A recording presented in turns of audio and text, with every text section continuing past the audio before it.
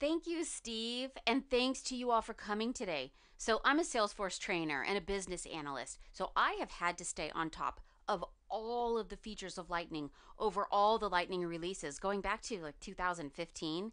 And yeah, that means slogging through all those release notes, 600 pages at a time. And I know you don't have time to do that, but that's okay because I'm doing it for you. So, just in case you have not been able to keep up with the improvements and great features that are being added to Lightning with every release, I put together this list of the top 5 things that I think Lightning does better.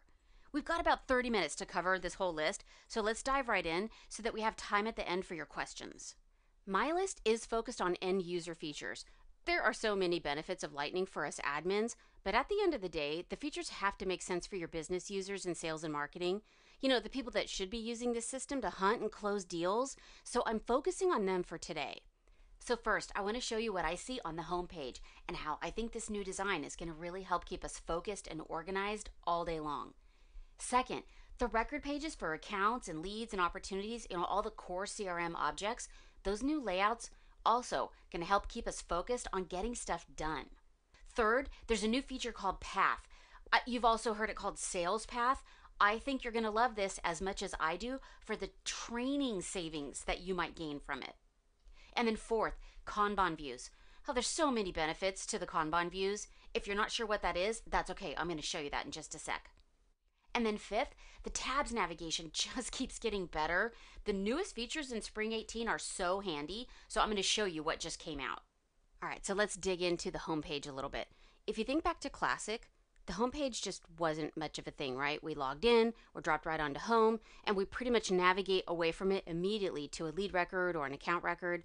But Lightning has turned this homepage into a feature. Let me show you some specifics of what I mean. So you as an admin, a lot of what you've been hearing about the homepage is that it's really easy to set up and really easy to customize. All of that is true. It's made up of components that can be moved around, added, removed. Each one of these blocks is a component, and you can determine where it should be on the page, whether or not it should even be there. And there's 3 components that I love on the homepage, specifically for salespeople, but some of these work for everyone. 3 that I love, 1 that I don't, and I'm going to come back to that later. So first, this quarterly performance snapshot. By default, it's right here at the center top. This is for sales users to have a snapshot of relevant opportunity data, deals that are closed won, ops that have a 70% probability of closing, and they can set their own quarterly performance goal for themselves. We didn't have an easy way to do this in Classic, and now we have this out-of-the-box option right here on the Home tab. I would have been excited for just this functionality for sales, but there's more. The assistant component answers that scenario of what leads are assigned to me today? What opportunities do I need to be paying attention to? The kind of information and guidance that we used to have to create list views and reports and remember to go check those every day. We now have this assistant component right here at the top right on the home page to keep users on track. It'll show any new leads assigned today, overdue opportunities that have a close date in the past, opportunity with no next step tasks assigned or no activity at all for 30 days. And notice that these buttons allow for different actions. They appear right here so you can create a new task, create a new meeting. It's so easy for sales users to stay right here on the Home tab and plan out their day. Now, you admins, you might need to do some setup on global actions to make sure that the right buttons appear right here, but that's pretty straightforward. The big news I want you to take away from this whole thing is the efficiency of users seeing leads assigned. They no longer have to get a task with an email alert. We want them to come here to the home page, see information right on this list, act on it, and then update the record in Salesforce. We don't want them acting on email alerts that they receive and then forgetting to update the record in Salesforce. It should lead to fewer leads appearing as unread by owner, fewer stale opportunity records. Are you starting to see how you can make the case for Lightning just from the home page alone? Yeah, and there's more. The other feature I really like is today's tasks. In Classic, we had this list, but this layout is so much more intuitive. It's really easy to check things off the list, really easy to jump to the full list of all of my tasks, and then from there, really easy to edit or mark things done. Again, the whole point is keeping me focused on what needs to get done. And then the benefit to us admins for all of this that I've been talking about, this information on tasks or leads, opportunities, all the data is being kept up to date, which should reduce the amount of stale data in the org. Now, the one feature I want you to look carefully at is this news carousel. It's in a really prominent spot and is potentially distracting, compared to all these other components that are all about creating focus. So I've got a question mark about keeping this one component that is designed to pique my curiosity and possibly get me sidetracked. So for you, just consider getting input on a version of a homepage that has no news feed. The second thing that Salesforce Lightning does better is the layout of the record pages. Let's jump to a contact page. Now, I know that at first glance, this looks so different, and it seems like we lost the simplicity of the classic layout. Like, where did the customer data go? But what we gain is a focus on action and less focus on the data in the fields. In Classic, the most prominent information on the page was the data in those fields, right? And we would have to scroll or click to see open opportunities, open tasks, upcoming meetings. But honestly, at first, I was not sure that this component layout approach and the tab structure, that this worked. But now that I've been using it, I like it better. I like that the activity timeline is so prominent because that's the whole point. What do I do next to keep potential deals moving forward? What's already been done by me or others on the account team? But I also know that this layout, it could just be too much of a leap for your Classic users. So let's jump into an account page so that I can show you a hybrid approach. So look at what I did here. I revised the default layout and I put the Details tab to show first.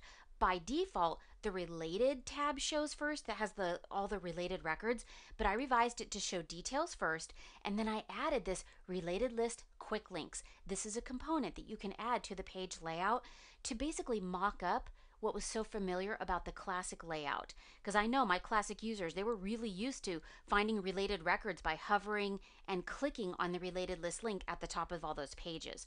So I kept that as part of the layout, hoping that it would make the transition less jarring.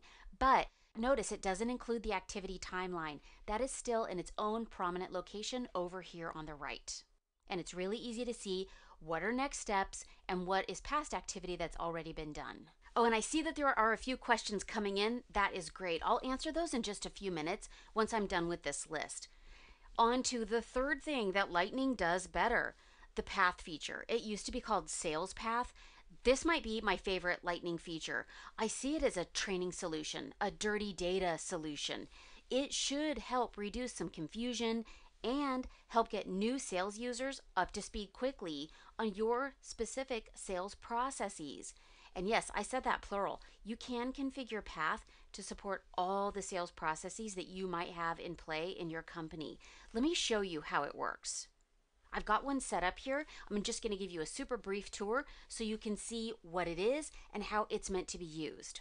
I'll navigate to an opportunity record. Do you see this set of arrows along the top here? These are the opportunity stages. When you hover, you can see the stage names all in order, and at a glance, you can see the current stage. This one's in blue. It's at the negotiation stage. So just this graphic here clearly communicates that this deal is supposed to be moving forward along a set of stages, so keep it moving, right? But that's not the good part. If you have configured Path from setup as an admin, then your users will get this down arrow drop down here to get more guidance and more information about what should be happening at each stage. What fields are key to populate as the deal develops, and this guidance for success. This is where you're going to sit down with your sales leaders and with the marketing smarties, and you're going to put this together, the advice, documents, links to videos, and example conversations. You're going to clearly communicate expectations. You're going to plug all of that in stage by stage so that your sales professionals know exactly what could or should happen as this deal progresses. Whenever I'm working with the sales team, teaching them how to properly use opportunities or leads, yes, this same thing is available on leads. So we'll explain each stage and exactly what it means and exactly what the expectation is. And there's always this moment where I sense this relief that finally everyone's on the same page with the process. Everyone knows what each stage means. But I know that over time, it's inevitable that the process is going to degrade. And oh, if the process changes, that can really throw off their data. Path was designed to keep everyone on the same page about expectations and process and exactly what is supposed to be happening at each stage on opportunities and leads. And you'll see that in Spring 18 release, this feature is now available on other standard CRM objects. Are you starting to see the possibilities? I can't help it. As a trainer, I love this feature. You know what else I'm loving? Kanban views. And just in case you're not sure what this is, Kanban is a system for managing work as it moves through a defined process or series of steps. It's a visual method where all your deliverables are displayed in one space, like a giant whiteboard, on individual cards. So we've stolen's not quite the right word, maybe adopted. Lightning has adopted the Kanban approach and created a way to represent records on cards.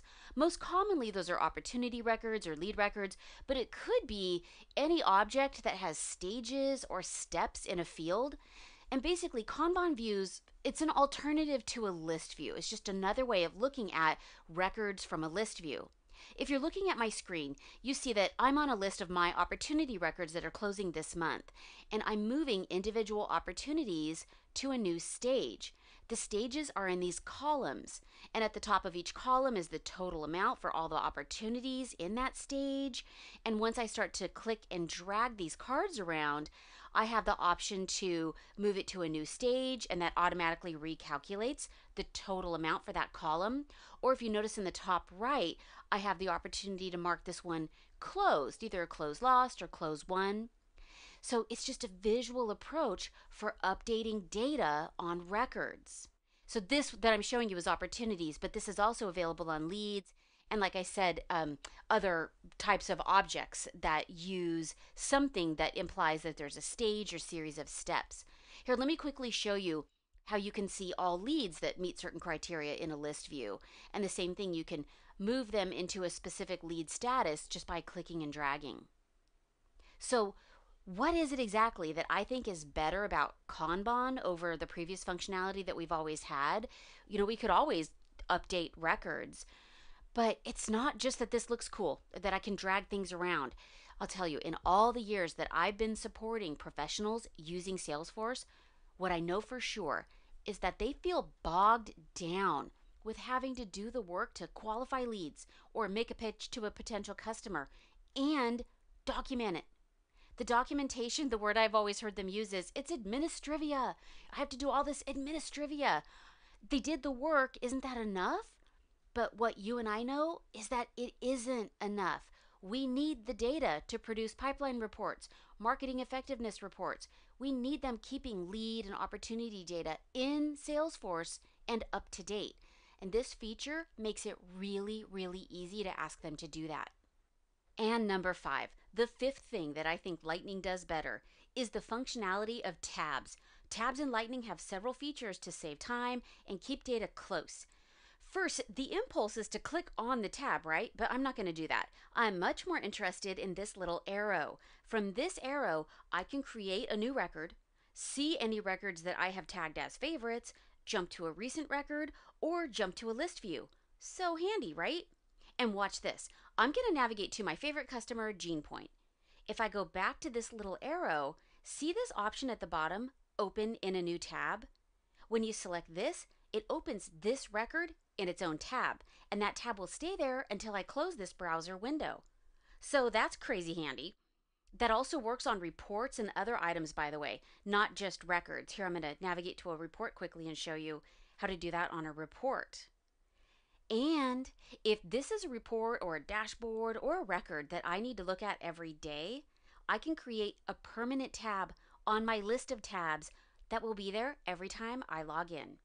Once that runs its course, I can click this pencil. This list pops up that has all of my tabs on it. I find it on the list and I click the X to remove it. Oh, this is also where your users can personalize their tabs. They can change the order, whatever else they might want to do for their own tabs. This is one of those really helpful features that the average user may not stumble across. So you might need to show them this one specifically. And you know, on that topic of showing your users these things, when you get ready to roll out Lightning, you're going to do a lot of work to get everything planned out, set up, optimized, and ready for their specific needs. I'm going to be your friend right now. Please, please don't do like a setup and launch and run.